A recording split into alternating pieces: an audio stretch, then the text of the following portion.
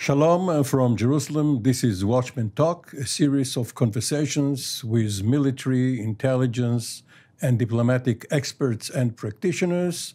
And our special guest today is retired Colonel Richard Kemp, CBE. Is that the right? I believe so, yes. Formerly of the British Army, also with the Cabinet Office, the so-called COBRA cell, which we will go into later. But first of all, because our viewers are probably curious about those interesting habits that you in the empire have, what does Commander British Empire stand for? It's there's a thing called the Order of the British Empire, which was established in I believe it was 1917 during the First World War, and it has a number of different levels. One of which is Commander of the Order of the British Empire, and military people get a particular version of it, which is the military division of the Order of the British Empire. And the CBE, in my case, was awarded for my service during my work in the British Cabinet Office working on international terrorism. So there's the OBE, CBE, and MBE? The lowest is MBE, member. The next is OBE, officer. The next is CBE, commander. And then KBE, knight commander. I'm waiting for the knight commander. And then you get to be called sir? Yes, you do. So you're one step I'm one step below. short of them. Yeah. You can still call me sir. Right, and you may still get it. So, sir, Colonel, you were born a year before national service was abolished in Britain. Right, for the first 15 years after World War II, there was still mandatory service for 18 months or so. But when you graduated from high school or the equivalent, this was years after you didn't have any obligatory service. That's right. Why did you choose a military career? I like to say that it was either join the army or go to prison. But actually, that's not quite the truth. I was always going to be a soldier. That was the thing I fixed on at a very young age. I don't know why, but it was the case. And I enjoyed playing soldiers at school, and the natural progression was to become a soldier. So it was always something I was going to do. But was your family with a military background?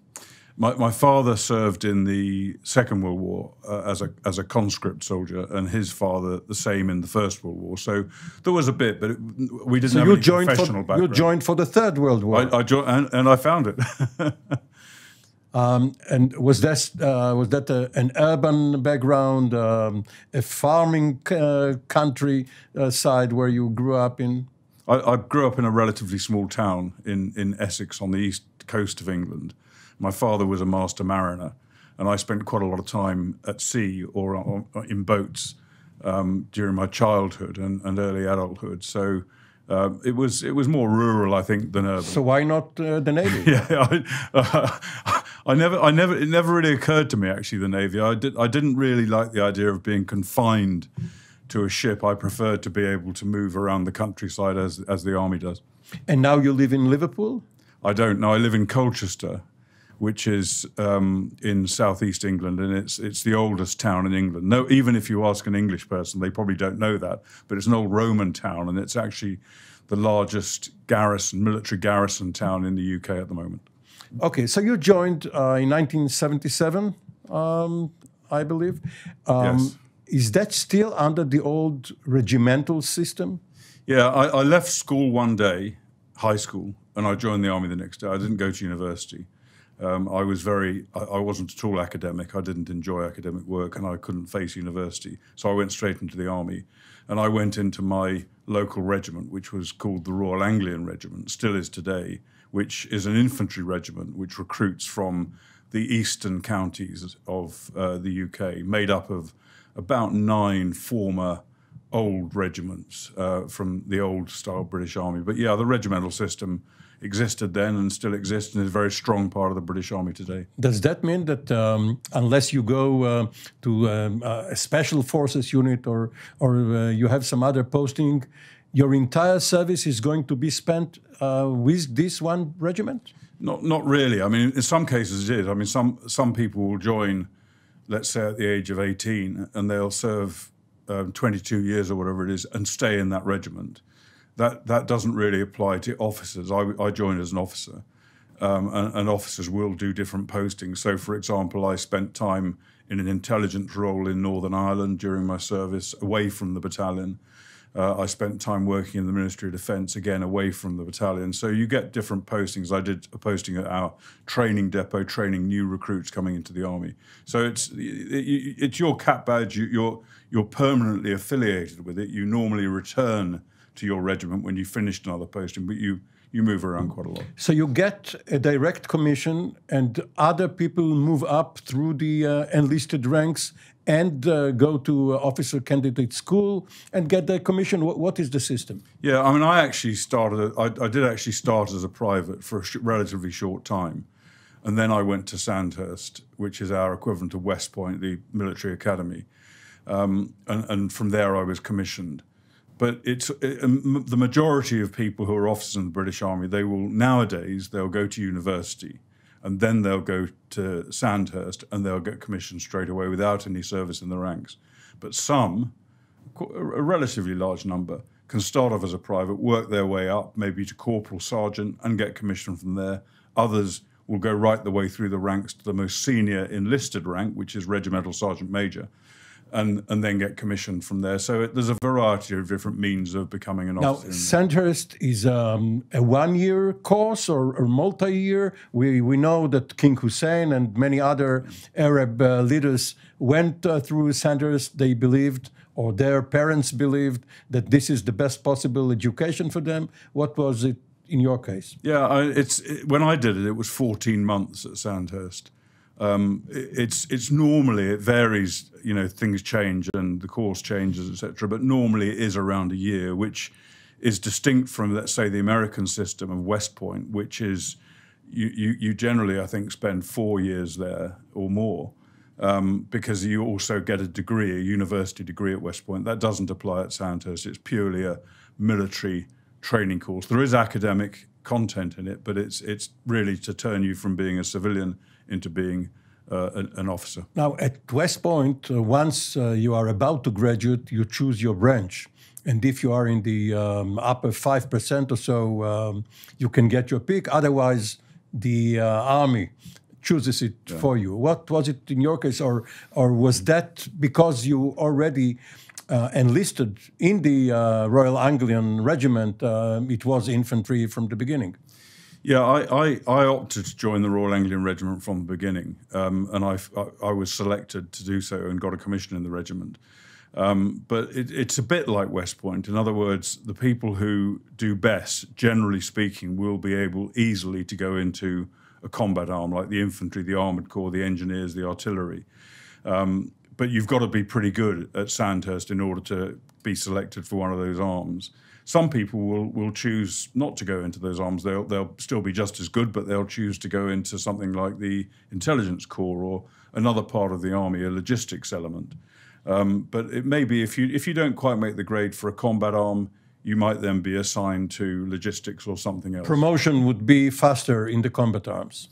I'm not sure about that. I think it's probably about the same. It's not a lot of difference in terms of promotion. But I think what is true to say for those people who have a real ambition of getting to the very top of the army is that if you're in a combat army, you've probably got a better chance of getting to the most senior ranks in the army, because of course the army, the British Army, like the IDF, is all about fighting. That's what we're there for. That's what we're supposed to do.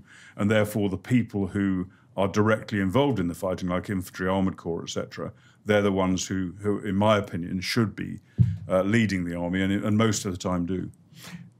Is it more prestigious to serve in a particular combat branch than the others? Infantry over armour, or the other way around? I would say infantry, without a doubt, and Royal Anglian Regiment in particular. But I'm of course biased. I don't think it is really. I think you know, if you're interested in being in a combat arm, then you know, it could be any of them. And there's no. I would say the infantry is probably has the most, for example, former chiefs of staff of the army were infantry, I believe. Not exclusively, most were, but that's probably more because it's the largest combat arm in the army. How about the paratroopers? The para regiment, of course, has a very storied history, and the SAS, the Special Air Service. Are you chosen for that right out of Sandhurst? The parachute regiment is a regiment like every other regiment in the army. So you might decide to join the Royal Anglian Regiment, you might decide to join the Royal Scottish Regiment, you might decide to join the parachute regiment. So they're pretty much on a par in terms of prestige and capability, etc. The parachute regiment, as you kind of allude to, has a sort of mystical reputation, but in my the Red Berets, but it's the same as a normal infantry regiment, really, with the exception of the fact they're trained to jump out of airplanes for some inexplicable reason. Why you get out of a serviceable airplane, I don't know. In terms of special forces, Special Air Service, for example, you volunteer to do that if you want to. If you choose to go into the SAS, then when you're around maybe 23, 24, 25, 26, something like that, as an officer or a soldier, an enlisted man, you can volunteer for that. You then go through a very grueling selection process. Now, when you joined, it was in the late 1970s already, the British Army on the Rhine, which used to be the most important formation should World War III erupt. This was no longer really the main event when you also had counterinsurgency in Northern Ireland. What was your career track? Yeah, I spent about 10 years of my military service based in Germany, preparing to defend against the Soviet army invading Western Europe.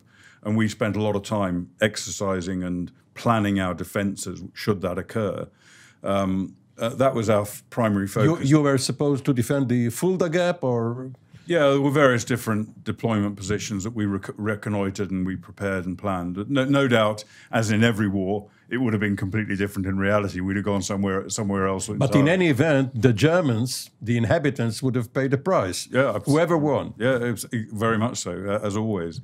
But during my time in Northern Ireland, that 10-year period, I also did a number of tours. During my time in Germany, I did a number of tours to Northern Ireland from Germany. So wherever you are in the army, whether you're based in England, whether you were based in Germany or in other countries, you very often moved from there for 6 months. Individually seconded to the... Sometimes, but usually as a unit. So my regiment, for example, in Germany, I was there in '89. My regiment deployed to Belfast in 1989 for 6 months and then came back to Germany. So that was a pretty standard way. I did during my military service, I did about 8 tours of duty in Northern Ireland, ranging between 2 years at a time and 6 months at a time. So it was a really big feature of certainly the early part of my career. Was it difficult for you? You are Catholic, right? Yeah. And you were obviously in Ulster, yeah. Which is the Protestant part of Ireland. And obviously the troubles were between the Protestant majority in Ulster, which is the minority in the entire Isle, the Green Isle. Was it difficult for you to act there as an officer? Yeah, I mean, there was the conflict there over a 30-year period was pretty much between there's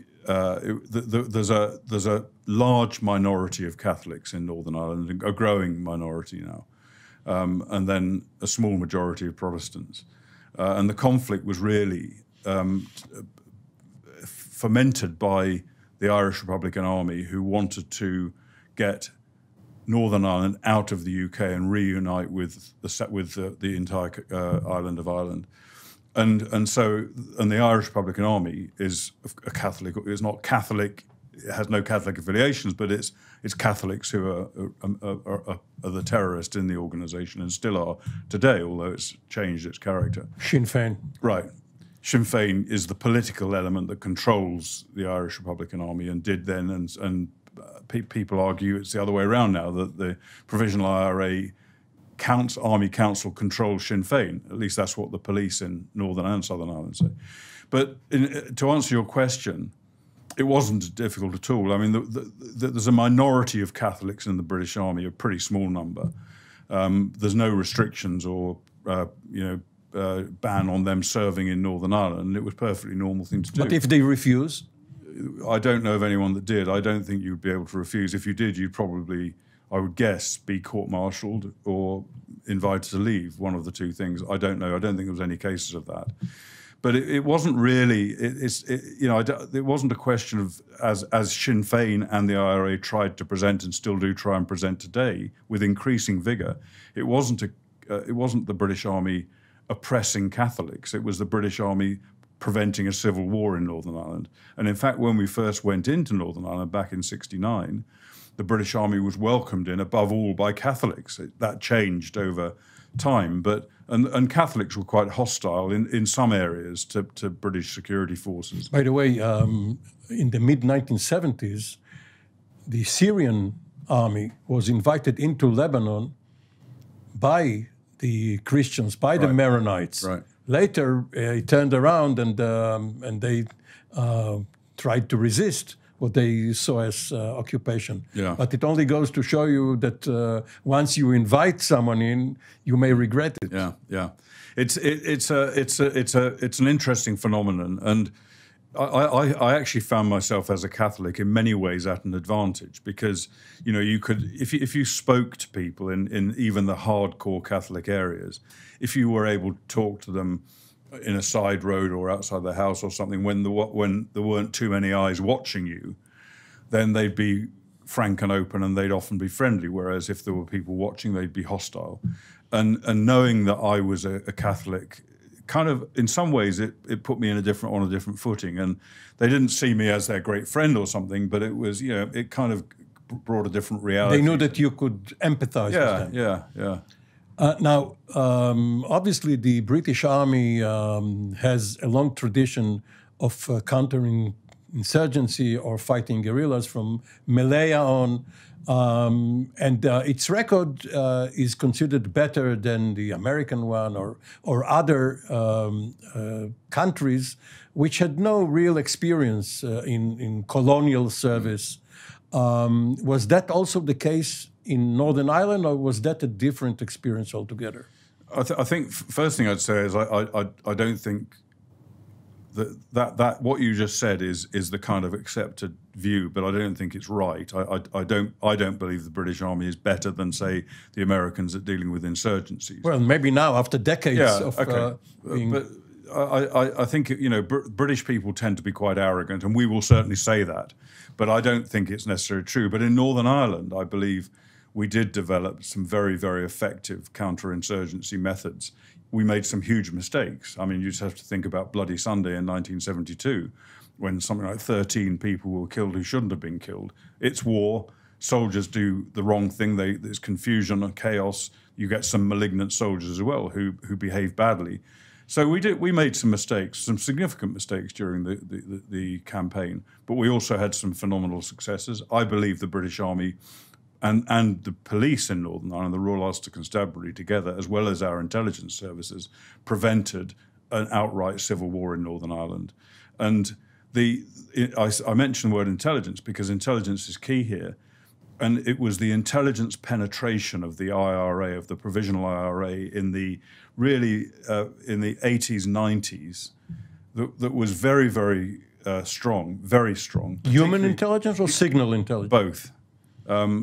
I would say in that case that both contributed. Probably human intelligence played a bigger role, and predominantly police intelligence. The Royal Ulster Constabulary Special Branch, which is their intelligence branch, was incredibly effective. They gained over the years, phenomenally effective.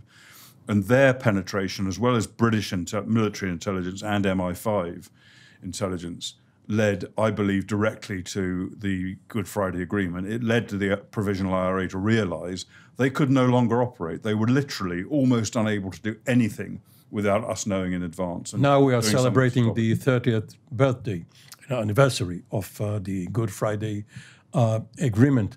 And by the way, you probably know that there was quite a link between the British military experience in Northern Ireland during the original troubles more than a century ago, and the later the British experience in Palestine.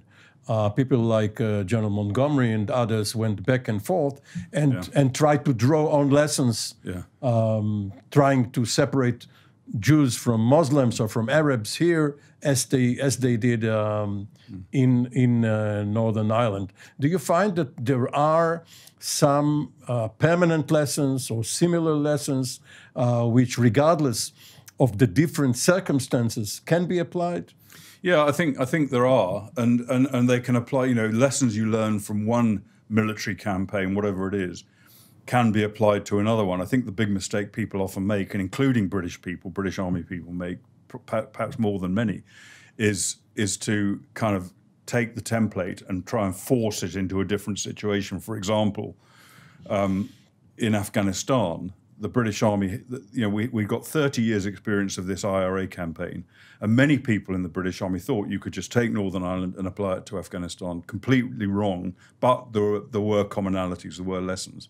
And when you speak about the links between this country, the Palestinian Arabs, and Britain, one thing that many people don't realise is the connections over the Northern Ireland campaign.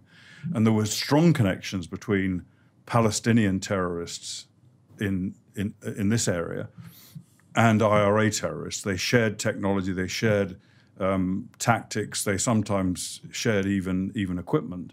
And in addition to that, Libya under Colonel Gaddafi, Libya sent vast shipments of explosives, arms, weapons to Northern Ireland.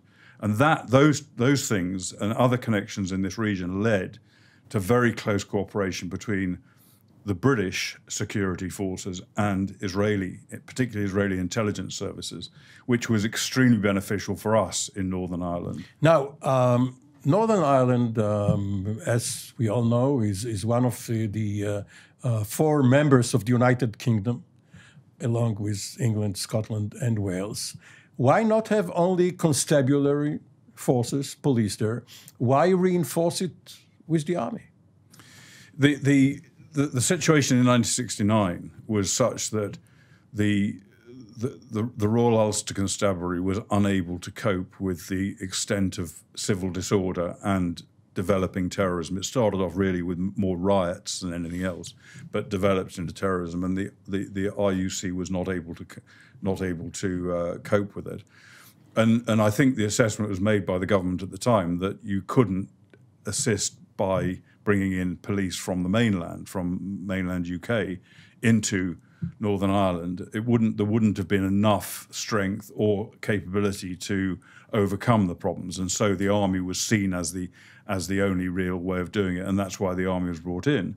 And then from 1969 until I think it was 1978, something like that, the army took over responsibility for policing. It wasn't just in support of the police, the army led on policing for that period in Northern Ireland. I did my first tour in 1979, 1 year after military primacy ended. And again, we were supporting the police, but we still had a very, very strong role. And in many parts of Northern Ireland, the police really couldn't operate without British military support. And that was the case almost right the way up until the Was it more difficult in Belfast or in the other cities or in rural counties?